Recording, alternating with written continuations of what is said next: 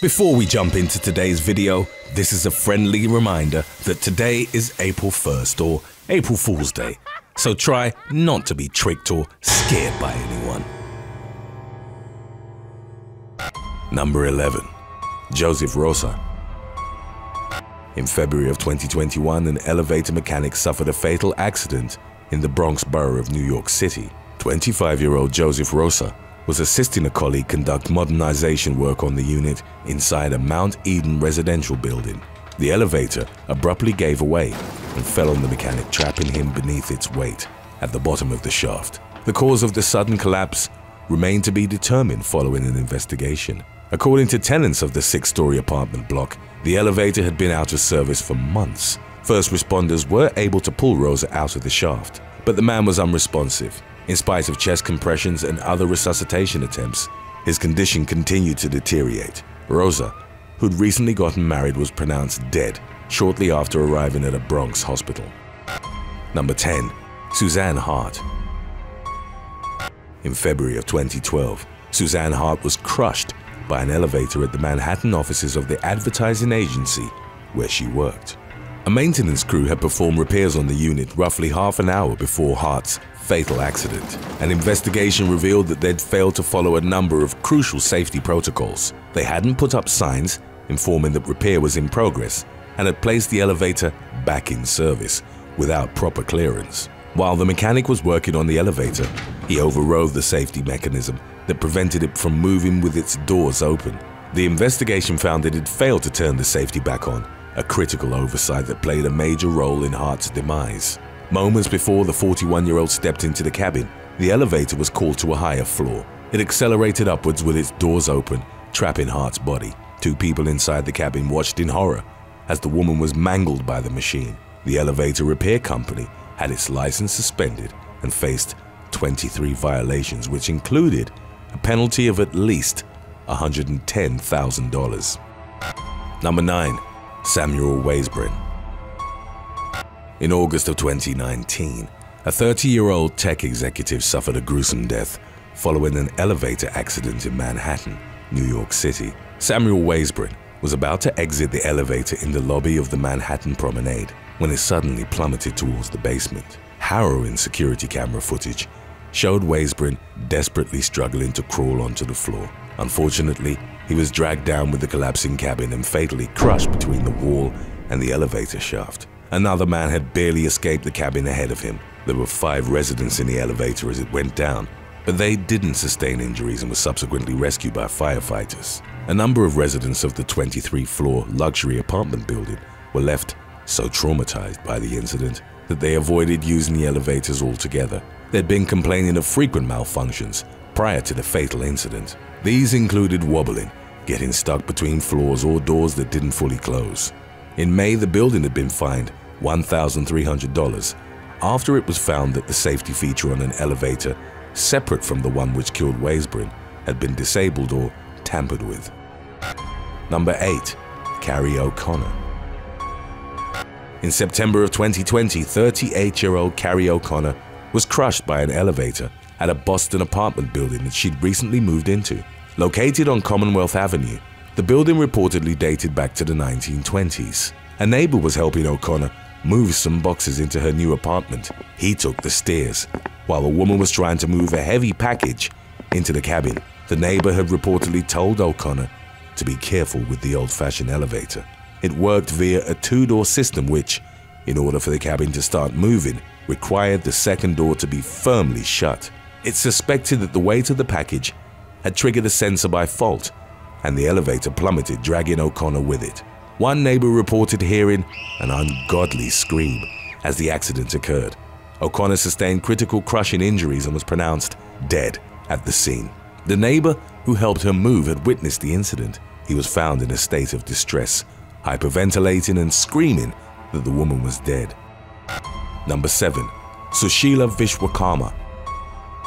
In May of 2019, an Indian woman suffered a horrific elevator accident at a plastic factory in the city of Vadodara in the state of Gujarat. 48-year-old Sushila Vishwakarma arrived for her shift at 8 a.m. and took the elevator up to the 4th floor, where she was due to start work. As the platform started moving, however, something went horribly wrong. The elevator didn't have a roof, as it was used primarily for the transportation of goods.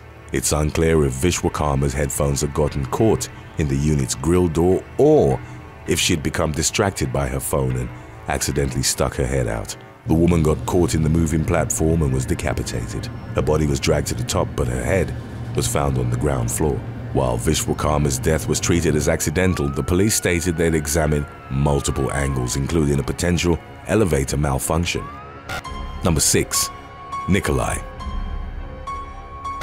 In 2018, a Russian man was taken on a terrifying ride by a malfunctioning Moscow elevator. The man, only identified as Nikolai, was going to his home on the 26th floor of the residential tower block.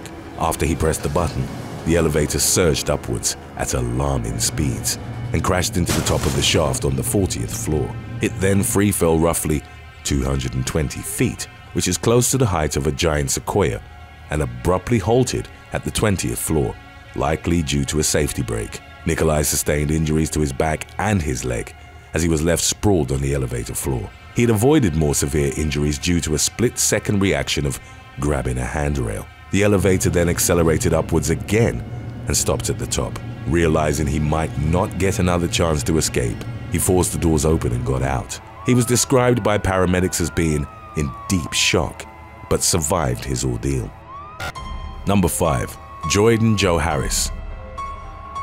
Malaysian teenager Jordan Joe Harris died on April the 23rd of 2020 after he got stuck between the doors of an elevator. 19-year-old Joe Harris and a colleague were transferring supplies at the supermarket where they worked. Joe Harris, who lived in Inanam with his fiancée, was only a month into the job. He used the dolly to transport the goods onto the elevator platform and then to the second floor.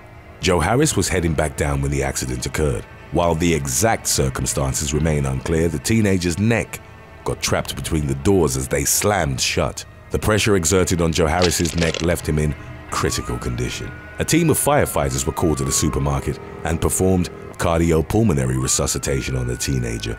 Unfortunately, paramedics would ultimately pronounce him dead at the scene. Number 4. Wu.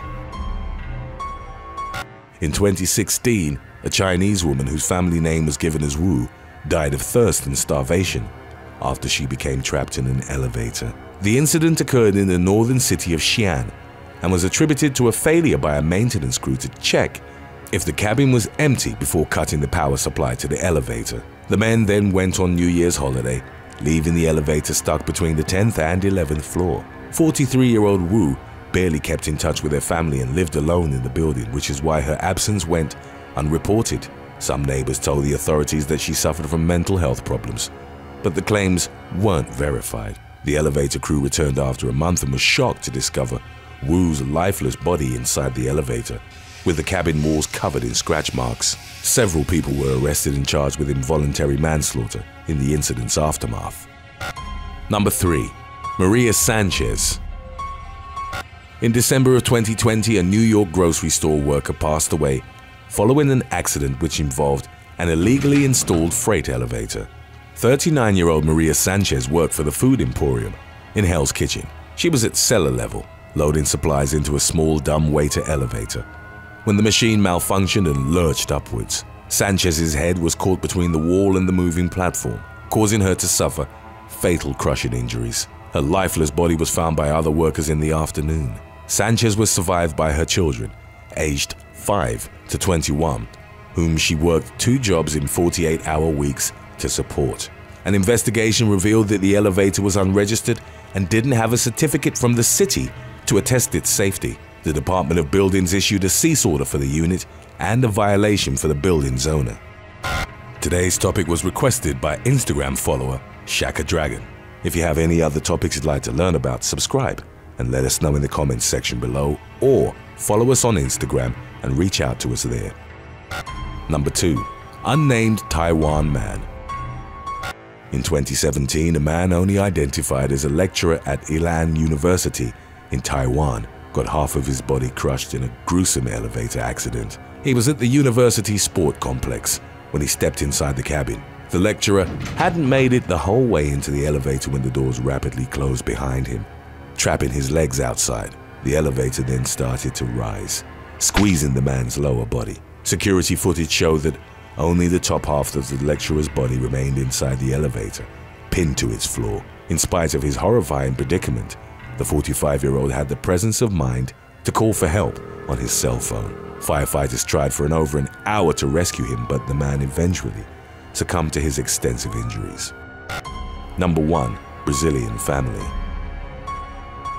On December the 31st of 2019, 4 family members died in an elevator crash in the city of Sao Paulo. 47-year-old Juscelina Santos was going up to the 9th floor of a residential building with her sister, Lucinda de Souza Goes, and her brother-in-law, Edilson Donizete. The couple, both in their 40s, were also joined by their 19-year-old son, Eric Miguel. They were on their way to celebrate New Year's Eve when the elevator collapsed, killing everyone inside. While an investigation into the accident was launched, preliminary findings indicated that the cabin had become detached from the cable system.